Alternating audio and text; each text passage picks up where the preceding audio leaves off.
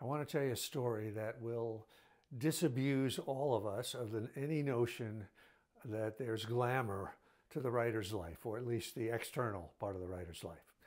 A few years ago, like, I don't know, 10 or 12 years ago, I had prostate surgery. And when I came out of the hospital, I had a staph infection and a yeast infection.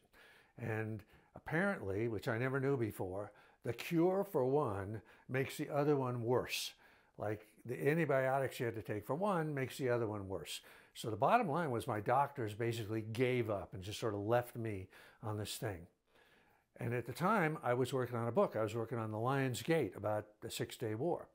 So this is how I had to work. It was right over there, right at that desk that you can't see. I had to work standing up.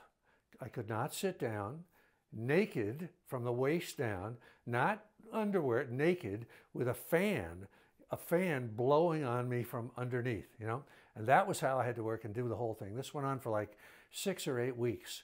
But the point of this whole story is that was some of the best work I ever did in my life. And I remember reading pages over after the end of a day and I go, am I crazy or is this stuff really good, you know?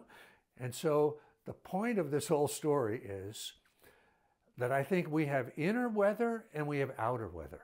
You know, the outer weather in that case was really, really bad. I mean, I was, obviously I was really struggling, but the inner weather, the weather that was about the book and what I was writing was great.